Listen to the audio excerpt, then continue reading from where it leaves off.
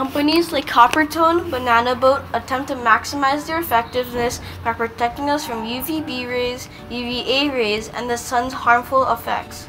The majority of the people on the earth buy the most popular sunscreens because they are really protective. But people don't know that those companies are more successful than companies that make oxybenzone-free sunscreens, because the companies that don't use oxybenzone aren't protective as companies that use oxybenzone like Coppertone.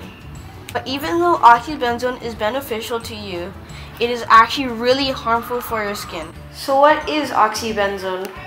Oxybenzone is by far the most toxic ingredient in cosmetic products and a chemical used in 80% of our sunscreens. Even though oxybenzone can protect you from the sun, it is a problem because it can damage cells and lead to skin cancer. Also, oxybenzone can cause hormone disruption. Hormone disruption can cause low sperm count, early puberty to girls, pose a risk to reproductive systems, and cause hormone-related cancer. Also, a fun fact to know is that oxybenzone's formula is C14H12O3, 14 carbon, 12 hydrogen, 3 oxygen, and its mass is 228.24 grams.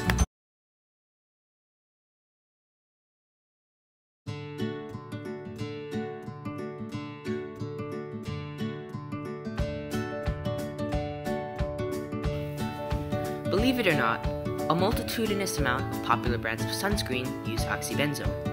In fact, oxybenzone has probably been in contact with your skin at one time or another.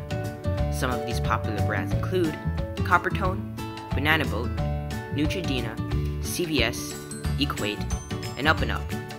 Oxybenzone is using these brands in attempts to maximize their effectiveness, despite the multiple negative effects of oxybenzone. The products in these brands that use oxybenzone are, more often than not, a culprit of having a higher SPF count, some of them going to the triple digits.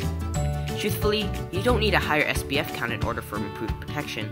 SPF 15 blocks at least 93% of the sun's photons, but many people recommend having an SPF between 30 and 45.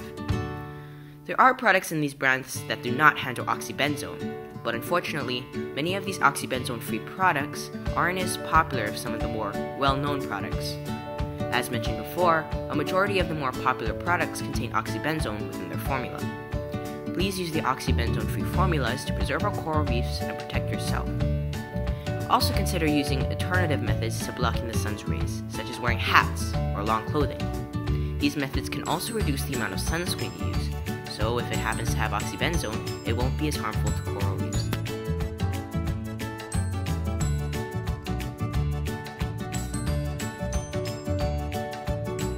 We get it. You use sunscreen to protect you from sunburns.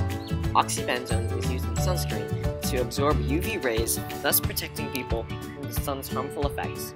Oxybenzone slows the damaging effects that UV rays have before they get to one's skin.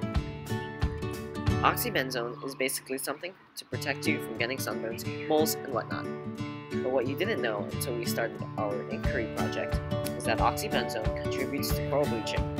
Coral bleaching is a natural phenomenon that happens to coral, but oxybenzone speeds up the process. You may think that there needs to be a lot of oxybenzone to bleach coral, but even just 1 teaspoon of oxybenzone can be harmful to coral and cause it to bleach.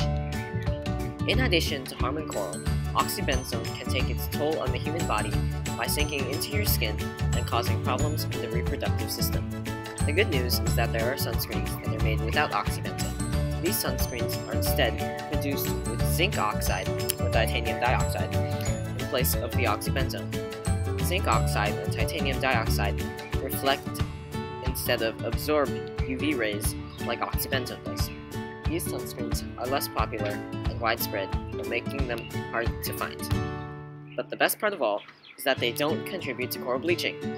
Also, did you hear that recently a state legislator passed a bill banning the use of sunscreens with oxybenzone within our state? One senator stated, "It's just one thing we can do for the environment."